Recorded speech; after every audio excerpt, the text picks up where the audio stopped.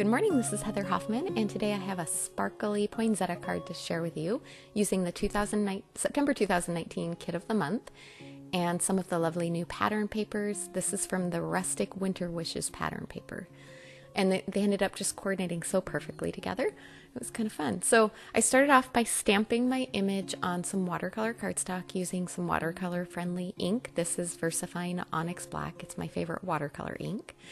And then I've just sped up here. I'm using my Daniel Smith watercolor palette, and I'll let you just watch me watercolor here for a minute. I'm just slowly filling everything in, layering on my color, and keeping it pretty simple. So I'll let the music play while I finish this watercoloring.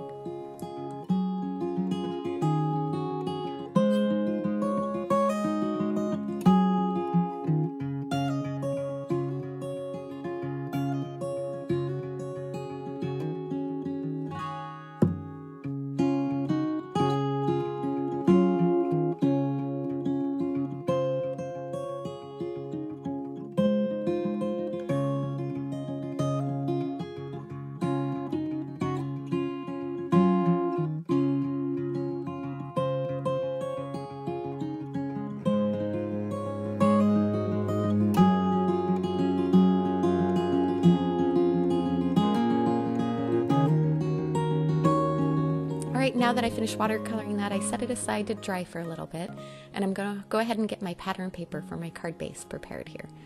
I'm using, I think I mentioned before too, this is the Rustic Winter Wishes new pattern paper, and I'm also mixing it with a little bit of the Rustic Textiles for that wood grain paper.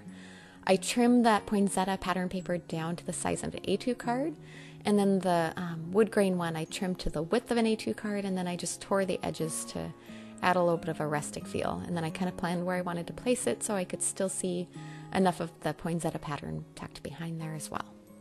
All right, I'm going to fussy cut out this poinsettia, nothing too close and specific, but just enough to kind of get some rough edges. I sped it up here so you can kind of see how I went around. One thing that's kind of helpful when you're doing fussy cutting, and it took me a long time to learn this, if you sit and look there, you might notice I'm turning the paper, not my scissors. It's a lot easier to get a smooth edge if you can, if you follow that for doing that fussy cutting. It just kind of helps smooth those edges a little better and works a little easier. All right, I layered everything up together there on my card base, and now I need a sentiment to build on there. I haven't adhered anything down yet until I plan exactly where I want to put everything. So I stamped that big love word. I love the font on this, and it's also really easy to fussy cut out, as you can see. And again, the same thing, I'm turning that piece that I'm cutting, not turning the scissors. All right, put that on there, and then a little secondary sentiment is going to go on there as well. I grabbed just another little sentiment on there, heat embossing that one on a little strip of black cardstock, and then I can tuck it on there and layer everything together all at once. I know I feel like I'm doing this all the time lately, but heat embossing sentiments on black cardstock is one of my favorite ways to add little sentiments, and it's particularly fun on this for a little smaller sentiment supporting a larger word like this.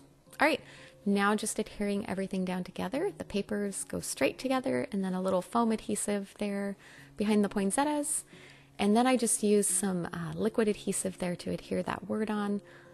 You can use any kind of, or actually no, I didn't use liquid adhesive. I'm sorry, I just used tape. I think I was going to use the liquid adhesive, and then I changed my mind. So just some sturdy tape was what I put on there. So ignore me, never mind.